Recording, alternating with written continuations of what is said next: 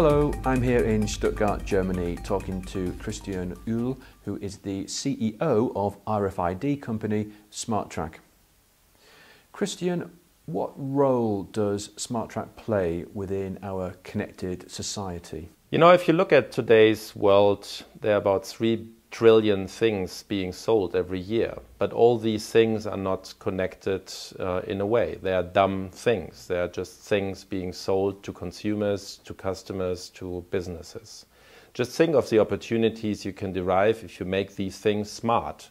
And by smart, we mean that you can digitally interact with these things, that you can identify without touching them. So this gives you opportunities. For example, if you are a consumer, you can check if a product is authentic when you buy it. And if you know how much damage is derived from product piracy, it's an enormous thing. Think of pharmaceuticals, where you can be sure that it's not counterfeit pharmaceuticals. Think of supply chains, which become more efficient. Or think of retailers, which can do stock taking by a push of a button on their shop floors. So RFID is enabling the expansion of the broader Internet of Things market. Dramatically so, we believe, because at the end, whatever thing you have, you can attach an RFID transponder to it, and then it's just a question of the amount of readers in a given environment, how visible you can make these things. For example, we did an implementation with a retailer in the US, and here we tagged about 15,000 items, and the amount of reads we had per day were about 150 million reads. So imagine the amount of information and things you can learn from these reads in any given days. Whilst the Internet of Things is a relatively new term, RFID has been around for a lot longer, hasn't it? RFID actually is a very, very old principle. To my knowledge, it was already used during World War II for some technical applications. It really gained traction in the, I would say, mid-90s, when first contactless access systems evolved. Think of ski resorts where you nowadays don't have to put off your gloves in order to enter the lifts. And then the real push for RFID came with public transport systems, but even more so with increased security requirements when you think of government products like passports and so forth. In recent years, though, as the technology further evolved, production technologies evolved, the transponders became more cost efficient. We are now getting down to item level tagging, for example, in the retail industry, where more and more retailers use this to increase shop floor visibility, to lower theft rates, and so forth. How is the RFID market evolving? What advances are we going to be seeing?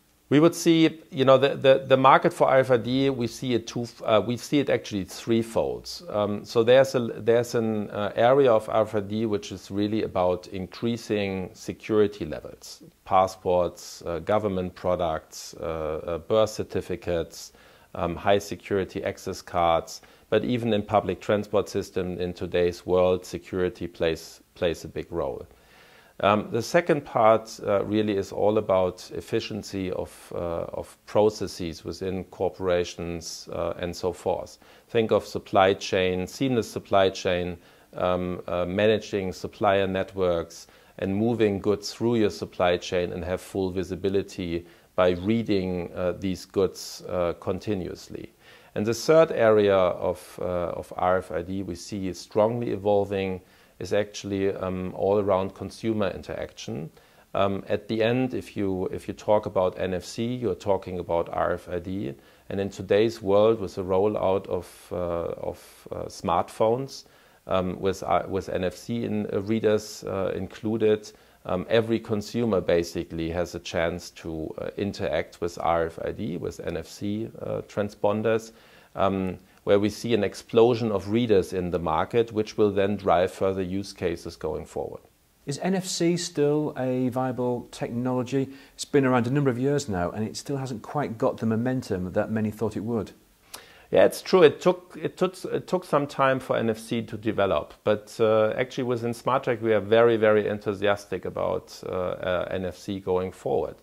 You know, if you look at today's smartphones, virtually every smartphone nowadays has an NFC reader included, and this enables completely new use cases because every consumer basically has an RFID/NFC reader in his hand. So if you think of authentication applications, for example, where you say a consumer wants to find out if a product he bought is really an authentic product, and then the brand owner uses this initial content or contact to then further interact with their consumers, you know, it's not thinkable without NFC. So therefore, we see more and more use cases going forward, and we see more and more volume and interest from our customers. So we are very enthusiastic about the future prospects of NFC. With the amount of RFID-enabled tags and devices out there in the market, and these numbers increasing, how do you as SMARTRAC help service providers and enterprises who are managing these large networks? How do you help them with the increasing amount of data that's generated? That's a very good point. In today's world, as the world's biggest manufacturer and provider of RFID transponders, we see that one obstacle for growth for our company is really that the system integration and the use cases, and to support use cases for our customers, businesses and consumers need a completely new way of thinking. It needs not only new backbones in IT systems and other ways of looking at data and amounts of data, but also often requires cultural changes at our customer levels in how to deal with these new information. In this respect, we have developed a very comprehensive end-to-end software platform, which is called SmartCosmos. With SmartCosmos, we help our customers to manage portfolios and populations of RFID transponders, to put them basically in action, to facilitate and easily manage processes, and then to very easily interact with our customers' legacy systems, thus ERP systems like SAP or Oracle. What are the challenges and obstacles that service providers and network operators should be aware of when deploying and managing Internet of Things services? We're working together with lots of these service providers and network owners, and I think that the current evolution of data transfer rates like LTE and so forth are really helping in facilitating RFID adoption. For us, it's important to work closely together with these service providers, because at the end it's a big revolution. It's not just a little bit bits and pieces here and there. If a company, a larger company really embraces RFID, it changes it changes basically everything within this company. It changes the processes, changes the way of how to look on things, it changes the level of transparency and so forth. And SMARTRAC is a great partner to help corporations to do this. But SMARTRAC can't do it and won't do it alone. We need partners like the big service providers to help us being the best provider for our customers.